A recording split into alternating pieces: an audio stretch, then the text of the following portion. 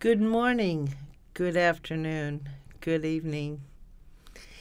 My name is Dr. Ruzabe Matich. I'm sitting in for Socrates.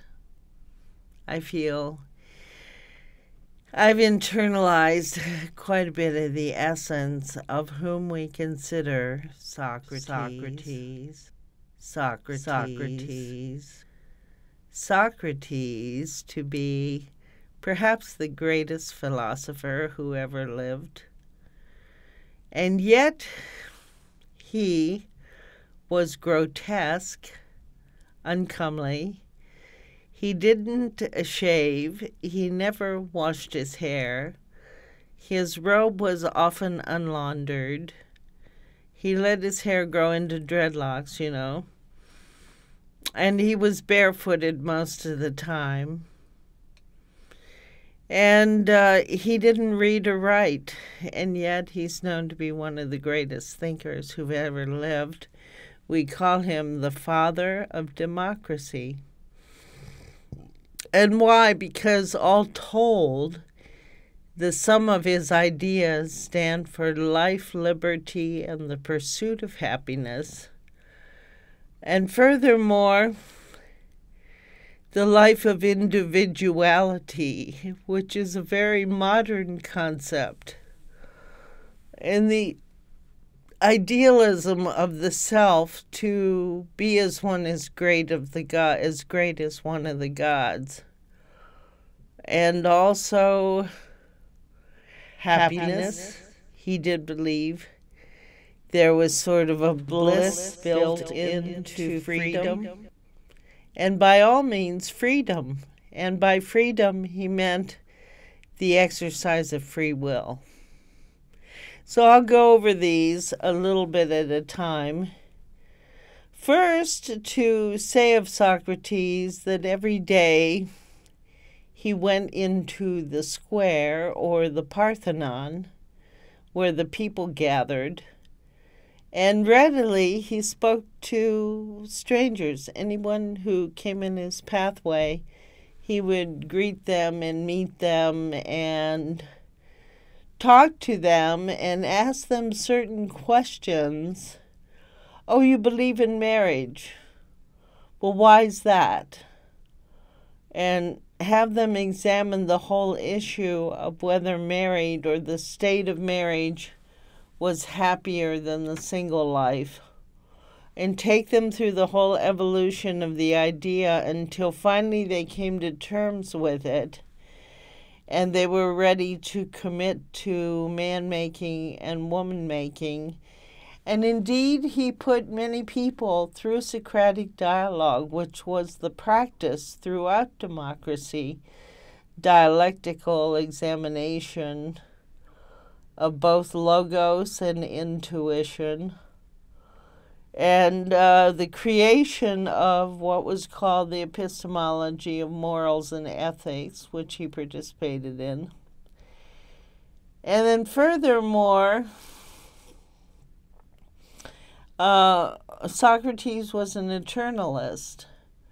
When he was condemned to death by a jury of 500 people who came from the city to testify against him for having corrupted the youth and also for having worshipped one god and dispensed with many gods. Those were the charges against him in terms of democracy. He was claimed to have failed before the second phase of democracy, which came up later, but he lived right after Buddha passed away. So you see, Socrates holds a very key position in history where he issues in Christianity and the coming of Christ by he and Plato having invented Christianity in the year 480 BC. He was born in 469.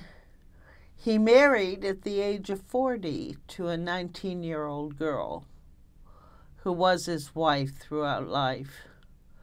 And when she heard that he was going to take hemlock, which was the most dramatic thing that Socrates ever did, committed suicide in front of those 500 people, she fainted, and within hours he was gone. And he said, I go to a better place. So you see, the whole disposition of democracy is founded on this self-examination of Socrates. Without self-discipline, we have no freedom. And furthermore, the principles of democracy and of who God is and everything resides within us. So though he believed in virtue, he said you have to find the virtues within yourself. He believed in the basic goodness of the human being and of his divine nature, which later I think Aristotle clarified as even being bodily, like Enoch, who left the earth's surface full body into heaven, the first man ever to ascend into heaven besides Elijah and Jesus, is a testimony of eternalism. So eternalism, the belief in eternalism, was very much at the foundation of democracy. So was self-discipline, so was self-perfecting, so was idealism, so was freedom, so was individuality, so was the exercise of choice and free will, so was the participation of the authentic person. Let us not forget that they very much believed that every man was a possible genius in his true and authentic self, and that should be supported in a democracy. And furthermore, being a team player of a sort, to care about your brother man. The golden rule, do unto others as you would have them do unto you, was very much a part of the tenets of democracy. With this I will close, and I will say thanks to Socrates for the history of philosophy.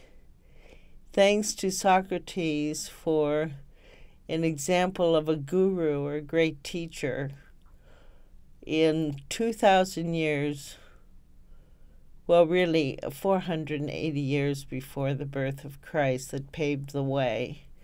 And some people look at him as great as Jesus, actually, fathering democracy at that time. Okay, good evening. Bye now.